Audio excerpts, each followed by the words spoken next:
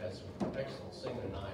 I grew up in a congregation in Georgia where all the women sang alto very loudly, very well. And I got used to good alto singing, and when I moved away from Georgia, I haven't been in a congregation that had strong altos since.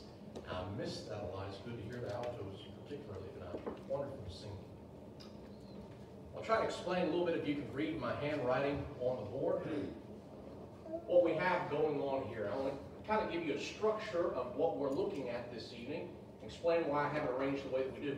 In Daniel chapter 2, Nebuchadnezzar has a dream that he needs to have interpreted to him, and so he calls unto him Daniel to explain the dream. When you get over to Daniel chapter 7, Daniel is now the one having the dream, and his dream is parallel to the one that Nebuchadnezzar had. Nebuchadnezzar's dream is an earthly perspective of what's going on, and Daniel's dream is the same scene from a heavenly perspective. When you get up to Daniel chapter 3, in Daniel 3 you have the three Hebrews tried because they refused to bow down and worship the image that Nebuchadnezzar had erected. When you get over to Daniel chapter 6, you have Daniel being tried because he is refusing to give up worship to the one true God. These two scenes have many parallels between them, just as chapters 2 and chapter 7 did.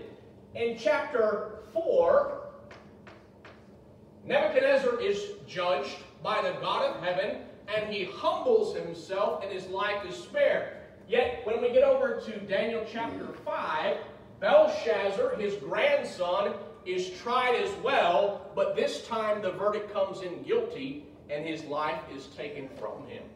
Those are the 6 parts we're working with. After we've gone through each scene, we'll talk about how they fit together better and some of the major points that you're supposed to get across from the overall big picture view. We begin in Daniel chapter 2, where Nebuchadnezzar has this vision of this great idol. This great image is before him. And he calls in all his wise men, all his magicians, the soothsayers, and he says, okay, I had this dream last night, but I want you to interpret it for me. And they said, sure, we'd be happy to do that. Just go ahead and tell us the dream, and we will tell you what it means. He says, no, it's not how it's going to work today. You tell me the dream, and if you can tell me the dream, I will believe you when you start telling me what it means. But if you can't tell me what my dream was, first of all, I don't believe you can interpret it. And they begin to fret and weary because he has told them that he will put them to death if they cannot perform this. They feel like Nebuchadnezzar's being a little bit unfair with them until Daniel steps forth and meets the challenge. Daniel goes and he prays to the God of heaven, who was the giver of the dream. If God gave the vision, he can certainly interpret the vision. And that's what Daniel receives, is a confirmation of the dream itself and also what it meant. He says, Nebuchadnezzar, you had this dream and you saw this great image. The head of gold art thou. The head of gold represented the Babylonian Empire. It was a world-dominant, very lavish and rich, the richest of all world empires, ruled by Nebuchadnezzar. He was the greatest leader in the world. But the second part of the statute, the arms and the chest of silver, indicated that the kingdom was not always going to reside with the Babylonians. It was going to pass from them to the Medes and to the Persians. The Medes and the Persians would again rule the world, but they wouldn't be quite as lavish and extravagant in their reign as was Nebuchadnezzar and the Babylonians. Like Babylon, though, the Medes and the Persians would also pass by the way as well, and they would be replaced by the Grecian Empire. The Grecian Empire was described in the vision as having thighs of bronze. They were a much stronger, mightier nation led by Alexander the Great. They didn't have all the wealth and expense of either Babylon or the Medes and the Persians, but they were more powerful. And very quickly, at a very young age, Alexander the Great conquered the world. Yet his kingdom would not last. It would be divided amongst his generals. And after the Grecian Empire would come the Roman Empire, described as the feet of iron, the legs of iron, and the feet partially of iron and partially of clay. They were the least wealthy of the group, but they were by far the strongest and the most fierce. This is the vision that Nebuchadnezzar has had. Thou, Nebuchadnezzar, thou art the head of gold, and here are the nations that are coming after you. This is an amazing prophecy because it was hundreds of years in advance. At this time, you could rightly say, well, Nebuchadnezzar, he's the greatest ruler in the world. He is the most wealthy. He is like a golden head. That's true. That doesn't take much prophetic insight. But to predict that he would pass away and so would his kingdom, and the one that replaced him would be replaced by another, which would be replaced by another way outside your lifetime, can only come by the direction of God. By the way, that's why a lot of people want to try to discredit the time period when Daniel was written. They want to say Daniel was written close to the 100 BC. And the reason they want to do that is because it takes away the concept of predictive prophecy. There's too much evidence that that was not the case. Daniel prophesied this far in advance. And then he says, notice what the Bible says in verse 34. Daniel chapter 2, verse 34. You watched while a stone was cut out without hands, which struck the image on its feet of iron and clay, and broke them in pieces. Then the iron, the clay, the bronze, the silver, and the gold were crushed together, became like chaff from the summer threshing floors, and the wind carried them away so that no trace of them was found. And the stone that struck the image became a great mountain and filled the whole earth. Now, these kingdoms are representing this great image, but there comes this stone cut out without hands that strikes the image at its feet, and all subsequent kingdoms are crushed, ground to powder, and then scattered to the winds of the earth, never to be known of anymore. This is a vision that troubles Nebuchadnezzar. What's the significance of the stone cut without hands? Images are made by man. All throughout the Bible, idolatry was condemned, where images were crafted by man's hands, by man's ingenuity. That's the concept of world government, or the kingdoms of men. Men form them, they craft them, they legislate laws, they dictate, they rule. They form them of their own wisdom and ingenuity. However, there is coming this stone cut out without hands. In other words, it is of divine origin. This was not the conception of mankind. It was divine. God made this stone, and He hurls this stone against this image. That tells us there's a conflict between God and the kingdoms of men. When this image is struck by the rock crushes it to powder. That means that God is going to triumph over these nations. It's going to look like these nations are powerful and they can't be touched, but God is going to strike them with His stone, and then the stone is quite miraculous. It's unlike any other stone because after it strikes the image, it begins to grow. And it grows and grows until it is an exceeding mountain that fills the entire world. Now, what's going on here? Notice what the Bible says in verse 44 as Daniel interprets the image of the stone. And in the days of these kings, this is the last kingdom, the Roman Empire. In the days of these kings, the God of heaven will set up a kingdom which shall never be destroyed. Now listen to that. God is coming in the days of the final kingdom, and He will set up His kingdom that will never be destroyed. He goes on, and the kingdom shall not be left to other people. It shall break in pieces and consume all these kingdoms, and it shall stand forever. Inasmuch as you saw the stone was cut out of the mountain without hands, and that it broke in pieces the iron, the bronze, the clay, the silver, and the gold, the great God has made known to the king what will come to pass after this. The dream is certain, and its interpretation is sure. This is God's plan. It is going to happen just like I've said, and nothing is going to keep it from happening. God is going to hurl His stone, His kingdom, at the kingdoms of men, crush them, and grind them to powder. And then He will reign forever.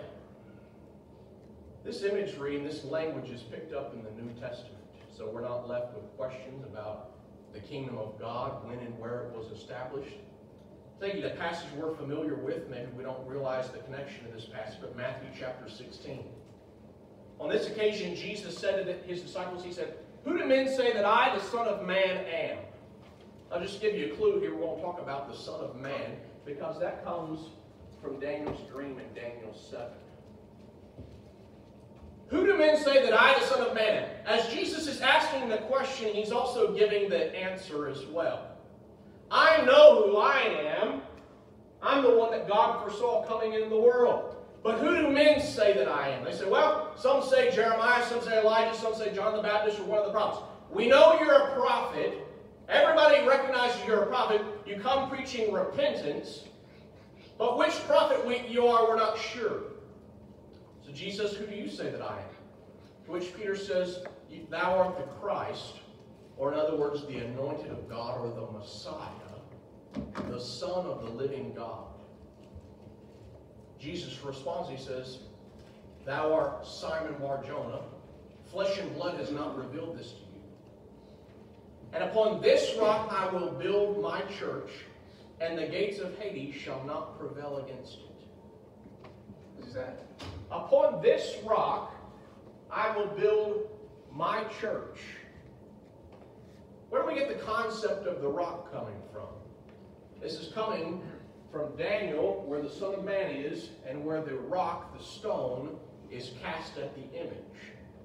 Jesus is the stone. Now I'll take this imagery just a little bit further. When you get over the last book of the Bible in Revelation, I want you to notice how this is described. Jesus had said in Matthew 16, on this rock I will build my church. And yet now in Revelation chapter 21, he's describing his people. He says, verse 9, then one of the 7 angels who had the 7 bowls filled with the 7 last plagues came to me and talked with me, saying, come, I will show you the bride, the Lamb's wife. Now notice carefully. He says, I'm going to show you the bride, the Lamb's wife. Well, what does he see? And he carried me away in the Spirit to a great and high mountain and showed me the great city. So he said, I want to show you the bride, but he takes him to a mountain. And he shows him a city up on top of that mountain. And he describes this mountain, this city, as the bride of Christ. He says, he carried me away the city to the high mountain and showed me the great city, the holy Jerusalem, descending out of heaven from God, having the glory of God. Her light was like a most precious stone, like a jasper stone, clear as crystal. And she had a great and high wall with 12 gates, and the 12 angels at the gates, and names written on them, which are the names of the 12 tribes of the children of Israel. 3 gates on the east, 3 gates on the north, 3 gates on the south, and 3 gates on the west. Do you notice what's being described here in this picture? This picture, this mountain and this city on top of the mountain is the bride of Christ. He says there's a light within this city that's extremely bright and brilliant. Whenever you see that, you ought to remember the bright light upon Mount Sinai, when God appeared there in the Shekinah glory as he delivered the 10 Commandments to Moses. You ought to think about that bright, great light that filled the tabernacle and the temple when God came to dwell amongst Israel. The great light indicated God's presence with his people. Here we are, we're back with the mountain, representing the bride of Christ, his people, and there's this great light. God is dwelling with his people again. It has these gates to the north, the south, the east, and the west. This indicates that people from all over the world were welcome to come and dwell on the mountaintop in the city of God's people. They have the 12 names of the 12 tribes of Israel on the gates of this city, indicating this is where God's people dwells. This is the mountain of the Lord, where God dwells with his people, and they worship him continually day and night. What is it? The kingdoms of men have been destroyed, and what we have left is a mountain filled with people from every nation, tribe, and tongue, and they are referred to as the bride of Christ, the mountain of God, the city, the holy Jerusalem. This is what Daniel had envisioned and is coming about in glorious forms. One of the things that you should take away from Daniel 2 and a big picture view,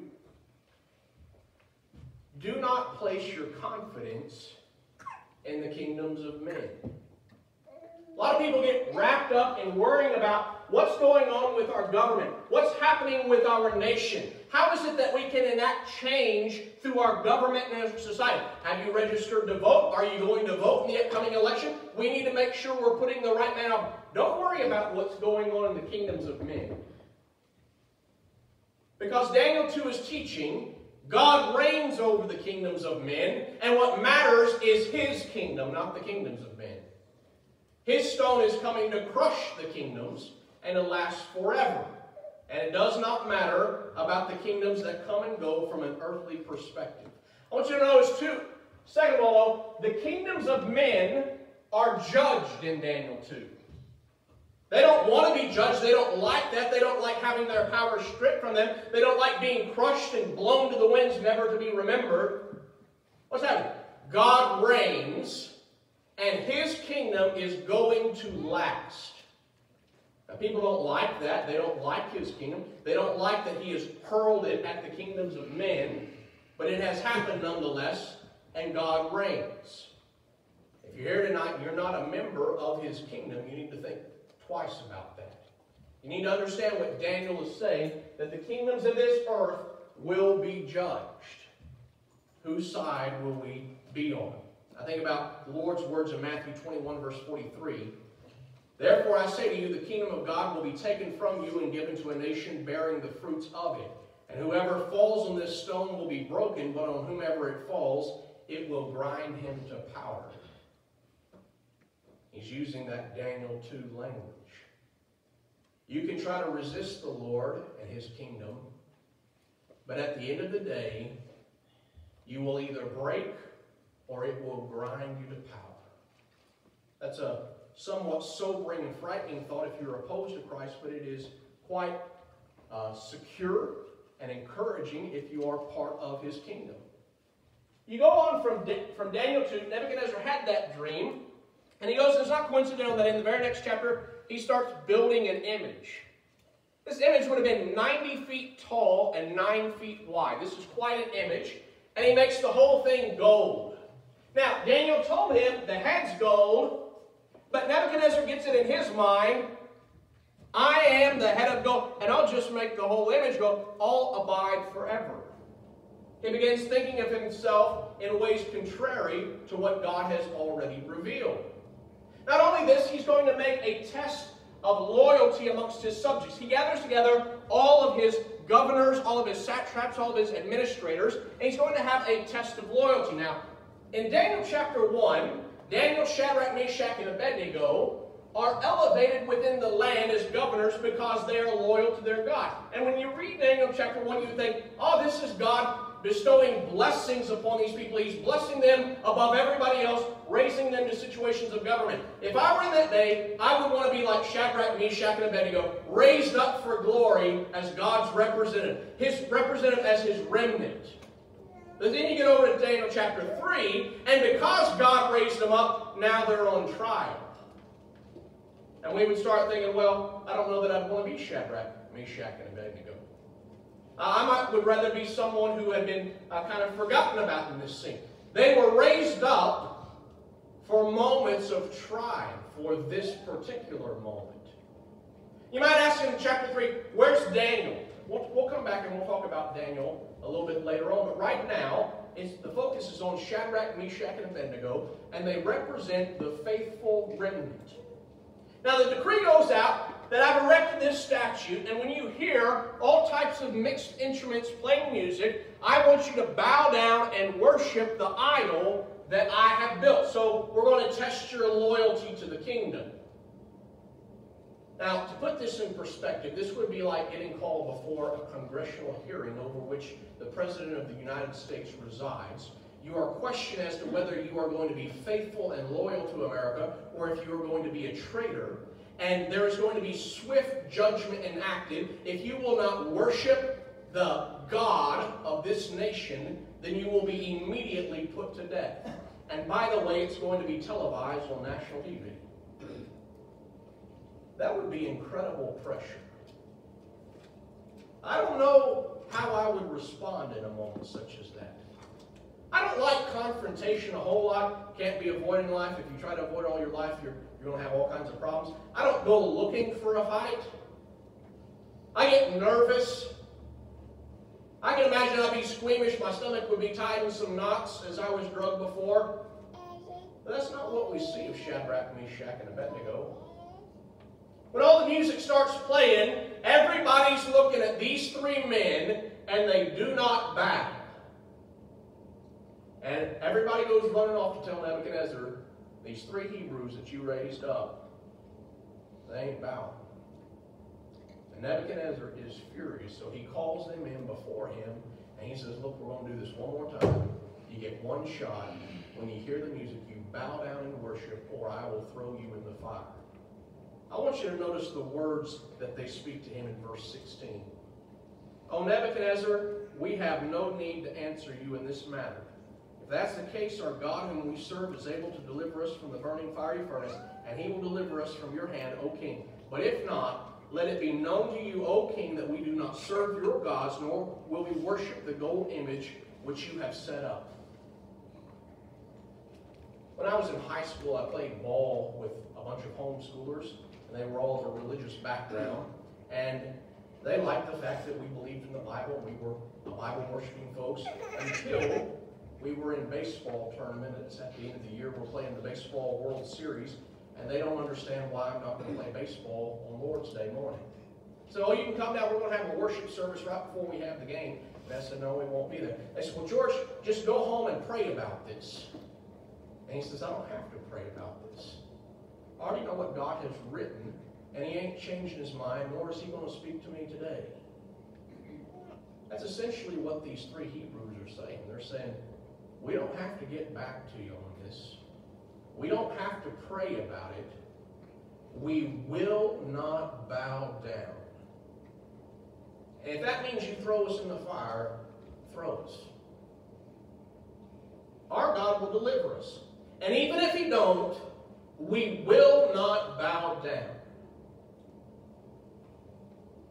Now, they hadn't received any message from God about whether he would deliver them or not. When they state this, they are trusting in their God one way or the other, come what may. Either we die and God gets the glory, or he saves us and he gets the glory. Either way, God is glorified. And he has put us in this moment so that he can be glorified. Now, this is not a story that's teaching you that if you will stand up for God, you will be saved regardless of what you think may happen.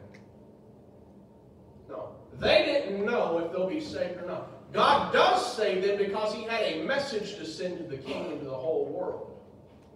But mind you, had they died, God would still have received glory. Whether we live or whether we die, we are here to worship our God, come what may.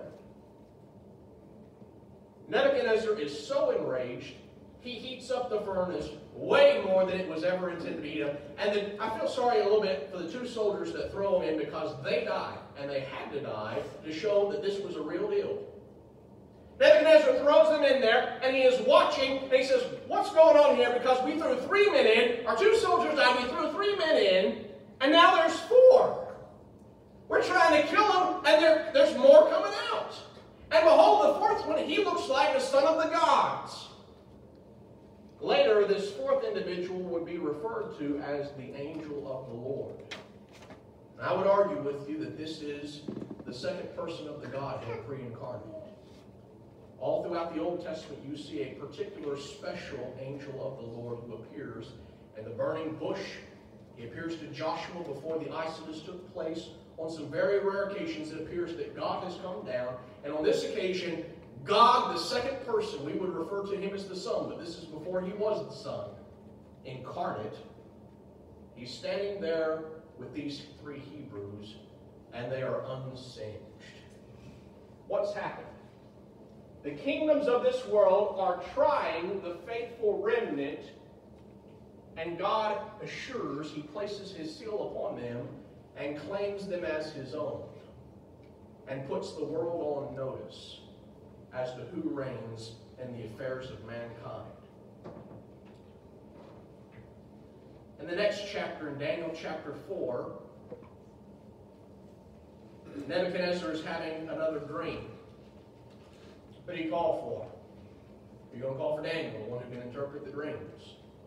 This is more like a nightmare. The first dream, it's not clear if Nebuchadnezzar first remembered it. And if he did remember it, he's not exactly terrified about it. But here he's terrified. What's the dream? Whenever Daniel sees the dream and he has the vision that God grants him, he himself is trembling. Because this is a scene of judgment. This reminds me of the scene where Samuel, as a young boy, is called in before Eli, the high priest, and he has to tell Eli that you're going to die and so are your sons because your sons have been wicked. He didn't want to be the relayer of that message. Here Daniel is going before the most powerful king in the world to relay a nightmare. Nebuchadnezzar had this dream about this tree that grew up, and it was the largest tree in the world. Birds came and nested in its branches, and oxen would come and they would sit underneath its branches in the cool shade.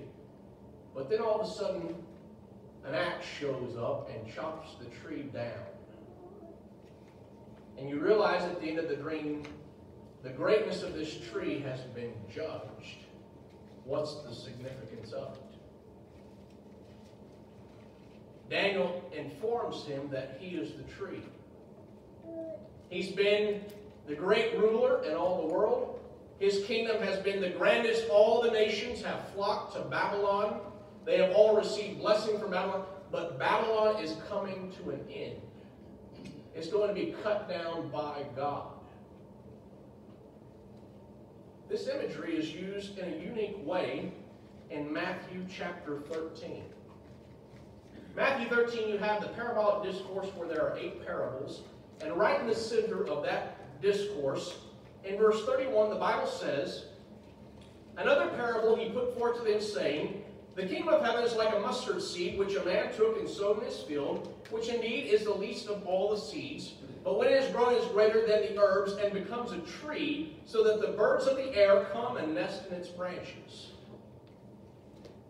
What's going on here?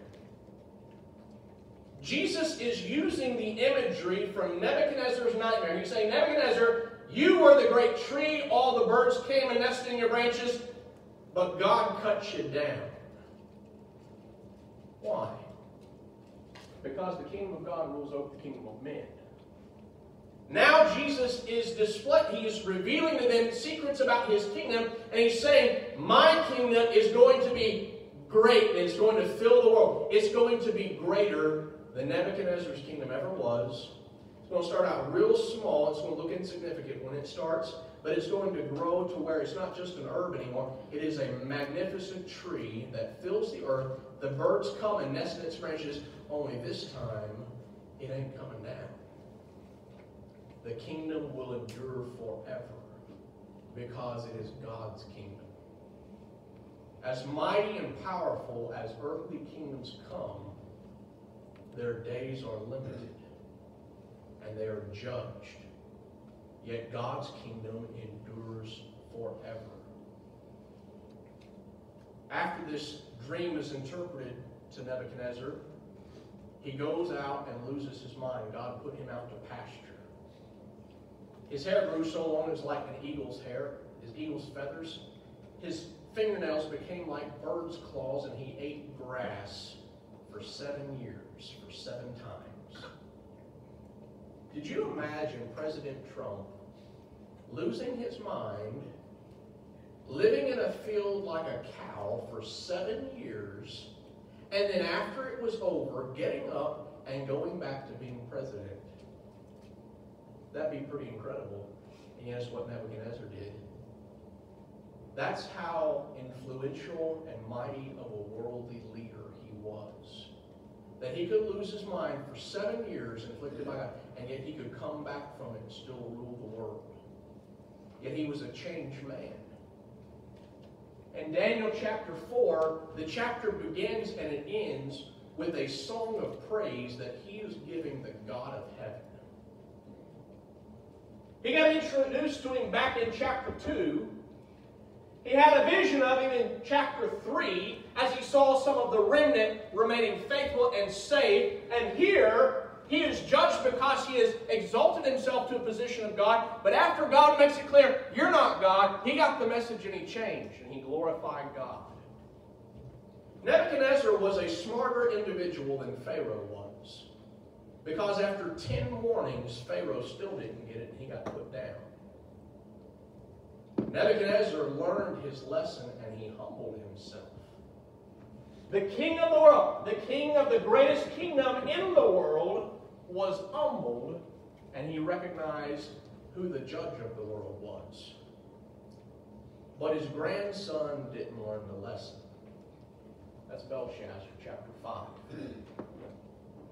Belshazzar was arrogant like his grandfather, only on a much more exceeding level. He's not only going to worship his gods, he's going to bring in all of his wives, all of his concubines, and he's going to worship in this idolatrous worship service, including feasting and drinking and probably all kinds of wicked, perverse activity, while his kingdom is under attack from the Medes and the Persians. He should have known that when the Medes and the Persians start showing up, you get nervous because God already said they're coming to tear you down. But he didn't learn the lesson from his grandfather. When they show up, he begins feasting and worshiping his idols, and he goes a step too far. And then he goes and takes the items that used to belong in Israel's temple, and he brings them out, sacred, holy, sanctified emblems, and he begins using them in his drunken feast. And when everybody's good and drunk and they're laughing it up, there appears this hand, and it starts writing on the wall. And everybody sobers up real quick, and they are terrified at the vision they have beheld.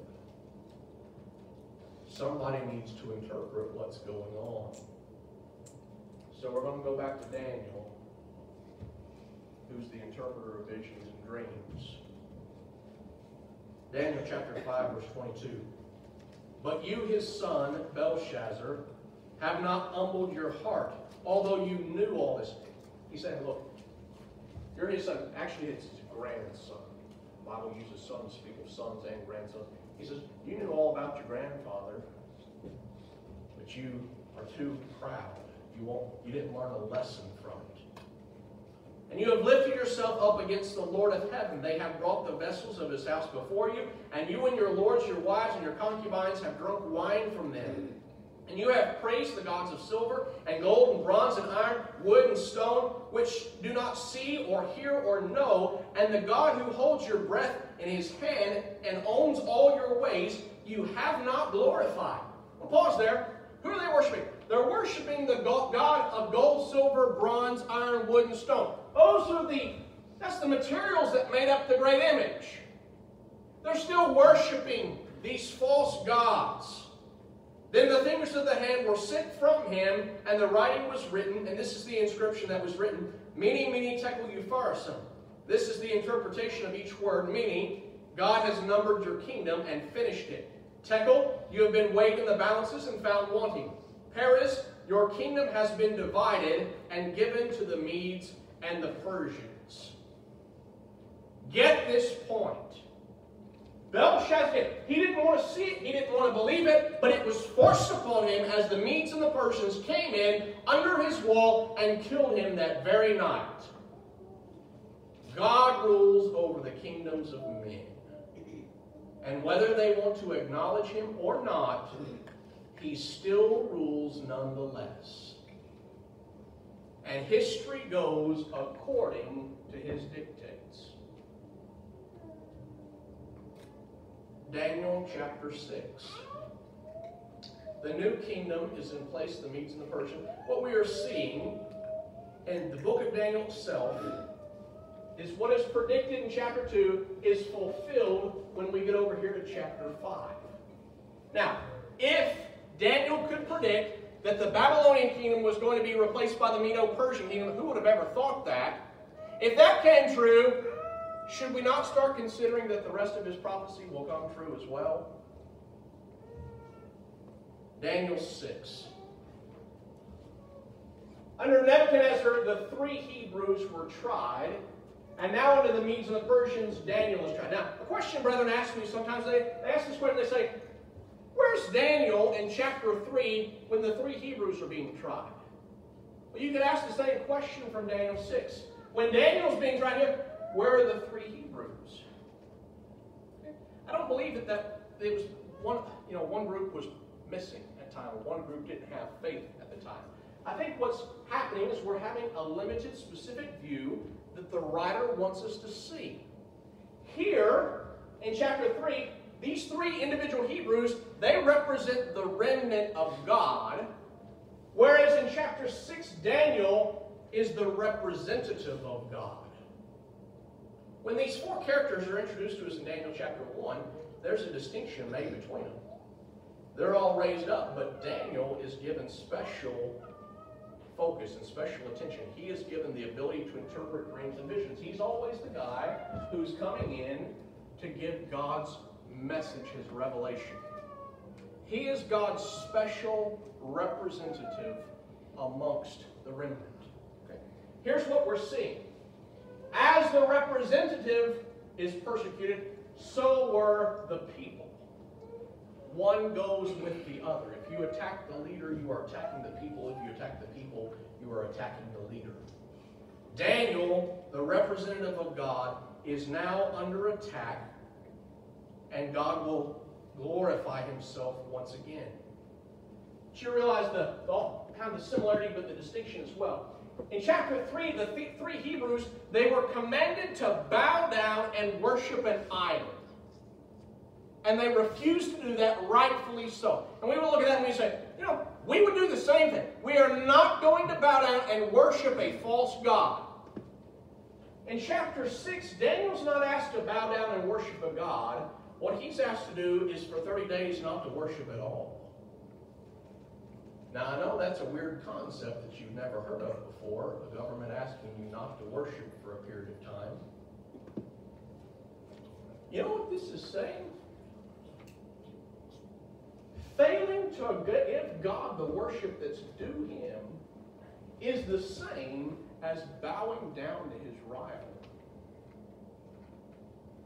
Now, we don't think of it in those terms. Sometimes we could justify ourselves and we could say, well, for a period of time, we just won't worship. Now, we're not going to bow down to false gods, but we just won't worship. And we think, you know, God wouldn't want us to be persecuted, and so for a time, we won't dishonor him, but we just won't serve him. We just won't worship him like he has asked us to worship him. That'll work. When the king says, you don't worship, Daniel does what he has done all of his life. He goes into his room, he opens his windows towards Jerusalem, and he bows down to pray. You know, you think, well, Daniel, you could have gone in your closet and prayed. That's how Daniel prays. Why is Daniel doing this? Daniel is in captivity, and according to Daniel chapter 9, he knows captivity is almost over. He's praying toward Jerusalem because that's the city where the temple used to be. That's his homeland. That's where his people are. He realizes he is in covenant relationship with God. And he is praying to his covenant God. And even though he realizes Exodus is soon, he's not going to try to get there on his own terms. And so he is bowing down at what had to be a very difficult moment. I think sometimes we overlook how difficult of a prayer this had to be. Because Daniel doesn't know what's going to take place. All he knows is that he worships and he serves his God, his covenant God. And as he prays, the people go running off to tell the king, just like they had run off and told the king when the three Hebrews would not bow down. The king is sorry, for he likes Daniel, but we might say he didn't have enough backbone in the moment to save Daniel. He concedes to his governors and his rulers who have conspired. I want to ask you, why are they treating Daniel this way? There's two reasons. Number one, because Daniel is righteous. And they are wicked, wicked men.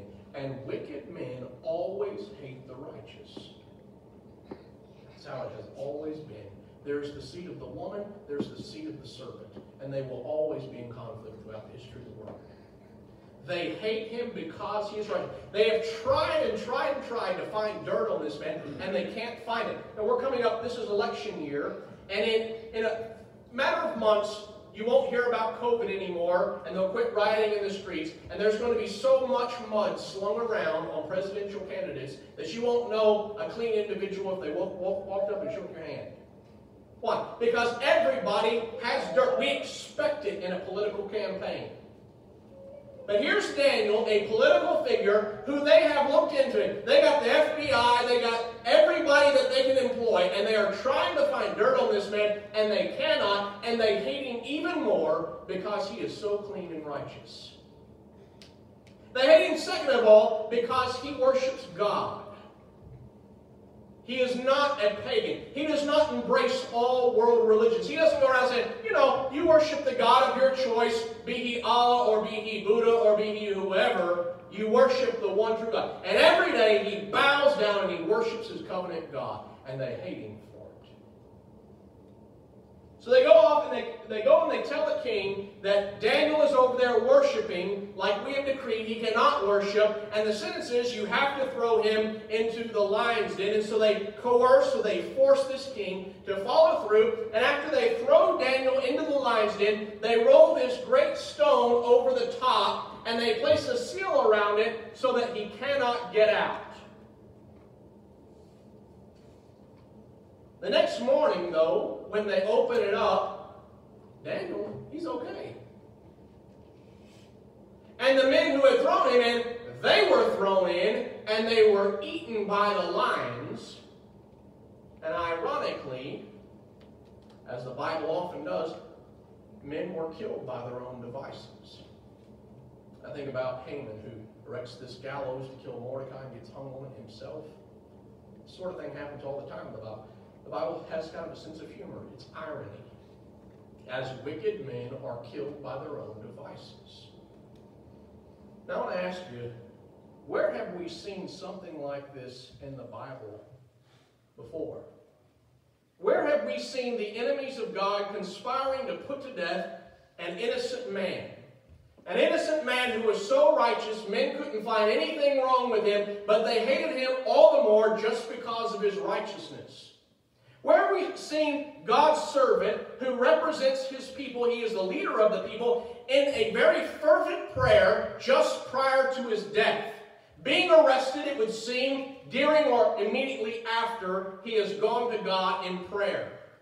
Where is it that we've seen in the Bible God's servant, his leader, being fed to the lions, be it metaphorical? The Bible says, Psalm 22, verse 13, they gape at me with their mouths like a raging and roaring lion. Verse 21, save me from the lion's mouth. If you don't know who Psalm 22 is about, you ought to go home and read that psalm in its entirety. A beautiful psalm. Where have we seen a man of God sentenced to death in a mock trial presided over by a spineless ruler who will not oppose the people and uphold justice? Where have we seen a man placed, as if it were in his tomb, a stone rolled over and sealed to make sure that he cannot escape? Where have we seen, when that occurred, that the enemies of God were destroyed by their own devices?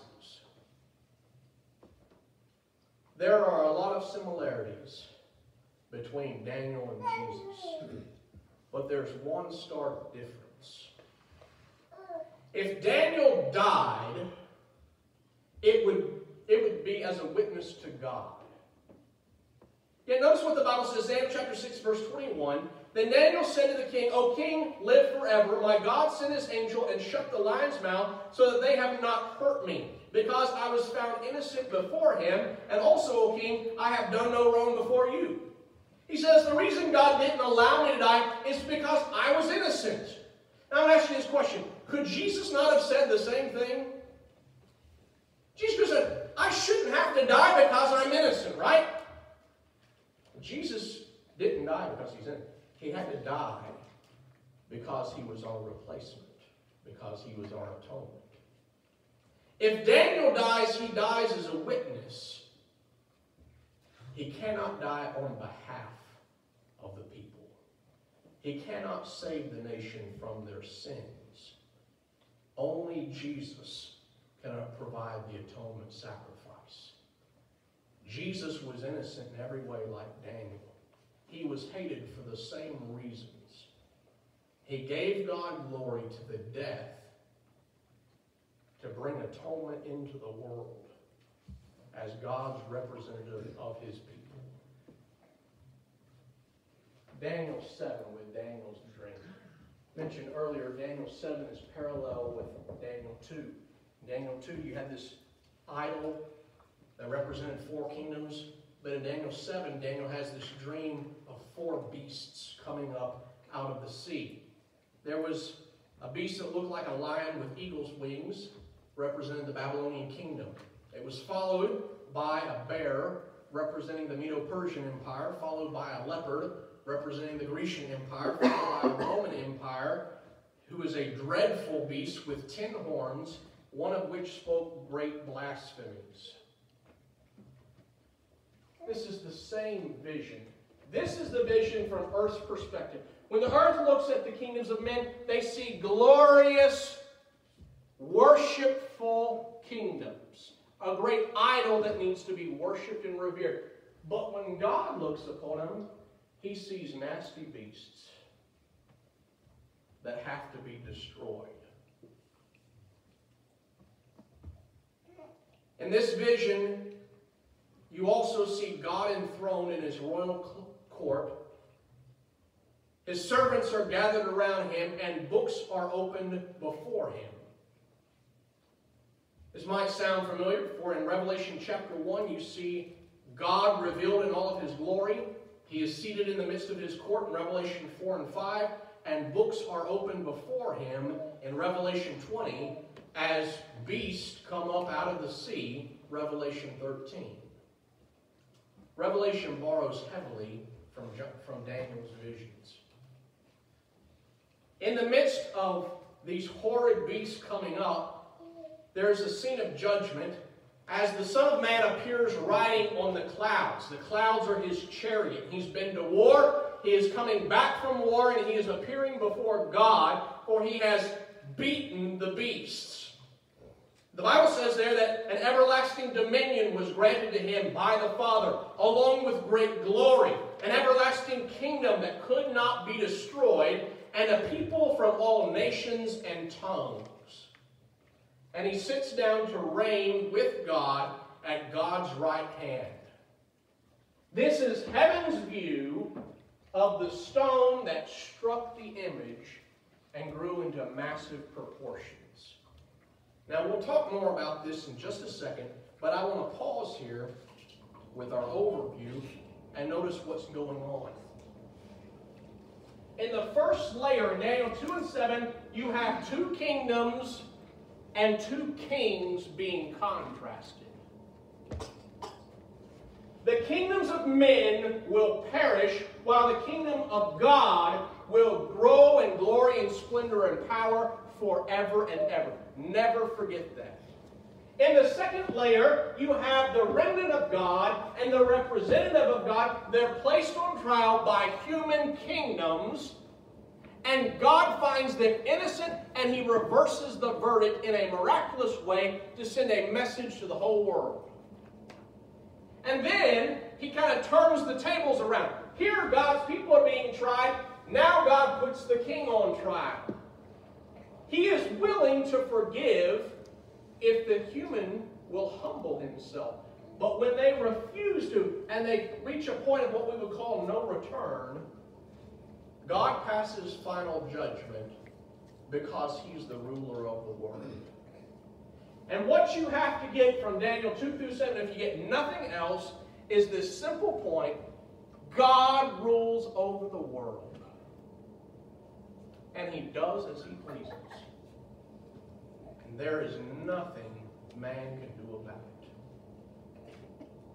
He stands with his faithful, and he will try the kingdoms of this world who have tried over and over and over again to destroy his kingdom. Now, I want to read two passages for you and we're done. Matthew 26, verse 62.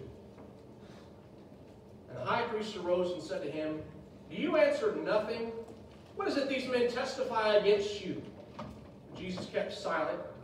And the high priest answered and said to him, I put you under oath by the living God. Tell us if you are the Christ, the Son of God. Jesus said to him, it is as you say. Nevertheless, I say to you, hereafter you will see the Son of Man sitting at the right hand of the power and coming on the clouds of heaven. What's he quoting from? He's quoting from Daniel 7. These men should have been able to realize this and recognize what Jesus is saying is, I am the Son of God. And though you have me on trial right now, this is how I gain the victory. I am mounting up for battle, and I am about to ascend to God on my cloud chariot to receive my kingdom with all authority. Now, from earthly perspective, that looks pretty foolish. Jesus is on trial. It looks like there's nothing he can do to escape, and they are going to kill him. They're going to do whatever they have to kill him. And they think that they are gaining the victory. But Paul would say in 1 Corinthians chapter 2, had they known, they would not have crucified the Lord of glory. For through the cross, he gained the greatest victory that the world has ever seen as he triumphed over Satan in death. Satan was cast out, and Jesus was lifted up for the glory of God as he purchased his kingdom. In Matthew 28, 2 chapters later, Jesus told his disciples, all authority has been given to me in heaven and earth. Where did he get it? He received authority because he went to the Father and was given glory and authority. He was given a kingdom. And now as reigning king, he commissions the apostles to go into all the world and make disciples of every nation. That's what Daniel was seeing happen, the kingdom established. All nations flowing into God's kingdom. And lo, I am with you always, even to the end of the age. Amen. Never, ever, ever will the kingdom of God be destroyed. They may be persecuted. It may be chased from town to town. It may be beaten. It may be killed at times. But God's kingdom will not be destroyed. Though the kingdoms of this world will be judged. You've been a very patient audience tonight. I'll say this, if you're here tonight and you have not obeyed the gospel, why, oh why, would you not bow down before King Jesus, confess his name to the glory of God, submit yourself to his reign to do whatever he has commanded, being baptized with him into his death, sharing his death. If you want to be part of the remnant, you have to identify with the leader. That means you have to share his suffering. At times on earth as a Christian, it looks like God's not reigning because the church is persecuted. But you always have to have the vision of faith. What's heaven's perspective? You think God's worried about COVID? You think God's trying to come up with a solution to the problem? You think God is concerned at all with what governments of this world say and do and laws that they enact? God reigns. And may his children in difficult times use difficulty as a refining moment to burn off the dross and to become purified for God's glory and honor. If you're not one of his children, part of the kingdom, why don't you become a member of the kingdom today? If you are a child of God, but you have bowed the knee to God's rivals, or you have failed to worship God as he required, Why don't you make that right with your King as we come and as we sing?